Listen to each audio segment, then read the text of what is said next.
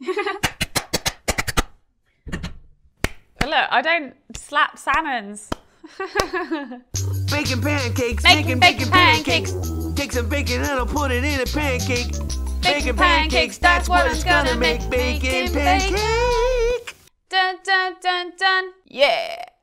This week it's all about them sugary based treats that we love. Pancakes! Check out this clip at Sinclair and Rush, where I think their products are good enough to eat.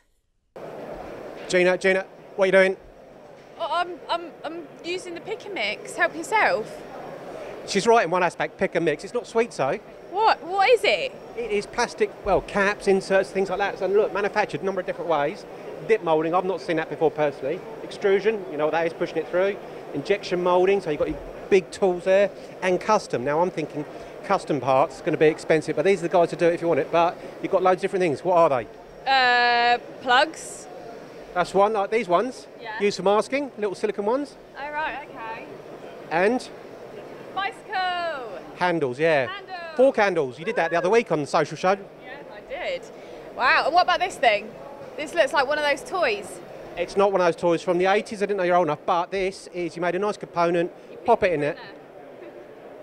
I'm stuck with her all day. This, make a nice component, you want to protect it, bit of netting, that's it. So, on to the next one.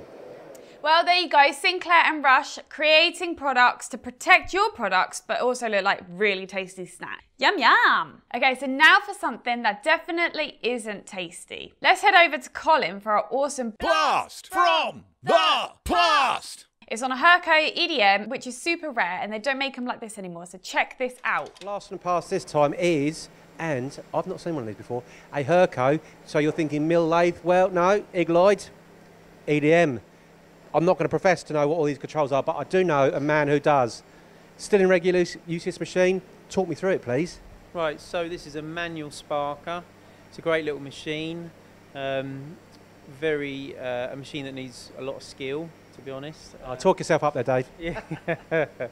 It's still, like I say, it's still in regular use, so what will you actually do with it? So this would use mainly for repairs, because the machine is manual. You can kind of like feel the job. Right, can you just get the machine moving here with your... Yeah, so you got your X and your Ys, so you can manually move this around. This would be for more one-offs, repair jobs if we've had to weld up a mould tool and we can like fettle it into the edge. You can actually feel that sparking, so you're in control of it. Yeah, exactly, yeah, and you can control the powers to get the finish you want, because sometimes the finish is a worn finish because it's been moulded, and you know, if I wanted like a 24 VDI, but it isn't a 24 VDI, it's worn, then I can fettle the controls to match what was originally. Just quickly, what are these controls here, very quickly? So you've got the powers, how much powers, you've got the on and off, you've got the speed of the head, you've got the polarity, if you can dwell, all the powers, depending on how you have the head pulsating. All that kind of stuff. Absolutely fantastic, and I'm gonna steal your thunder here because I can control this one. So if you get a shot in here, please, Chris, my cameraman, ready for this one? This, beautiful. Just filling up the envelope there. There you go, David, master of EDM on your Hurco EDM Sparky Rotor. Absolutely fantastic. Thank you very much. Oh my God, Colin, what are you doing? MTD muff, CNC ticker. You know that you belong to Network, mate. You know your place is right here on this fantastic nameless show. What are you doing? You know that marketing is gonna have a complete crazy over what you're doing right now. And I am marketing, and I'm going crazy. What are you doing? Brand is important, and you need to learn to respect it. This week on Gina Asks, it's all about side mount tool changes. Paul breaks this down for us in just under a minute. This is an educational video discussing the benefits of a side mount tool changer on a VMC. For this video, we're using a Dali 1060 MCV machining centre from Ward High Tech. Now, tool changers on these types of machines generally tend to be either the umbrella type, which sit in this plane with the tools underneath it, or side mounted as we have here on this Dali machine. The benefit of the side mount tool changer means you can get more tools on the tool changer or in the carousel. It's also less likely to get contamination on the tools because they're tucked out of the working environment. and also the tool changers tend to be faster and for more high performance machine tools when they're in the side mount position. This has been an educational video on side mount tool changers. So before we get on to the network news, check out this, I don't know how to say it, Hermle's C400 in action. This footage was taken at Steelfab in Dubai.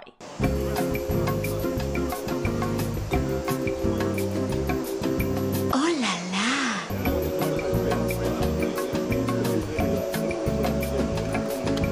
Oh la la.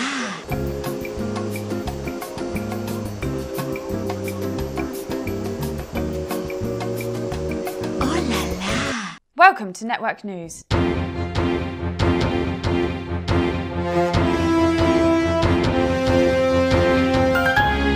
Breaking news.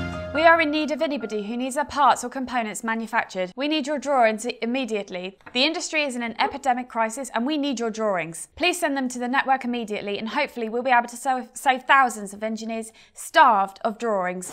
And in other news, Wilbar have invested in a Hurco TM8i turning centre. The guys at Monarch Precision have joined MTD Network, not just to get some more inquiries, but also to enable them to showcase what they manufacture and branch out to a new and bigger audience. They have a great machine shop hosting both milling and turning capabilities. This gives them the ability to manufacture some high specification components, including F1 parts. It also gives them access to a range of engineers who could easily assist with areas that they don't currently have the capabilities for. Well, that's it from me this week. I hope that you keep asking and you will keep learning. See you laters.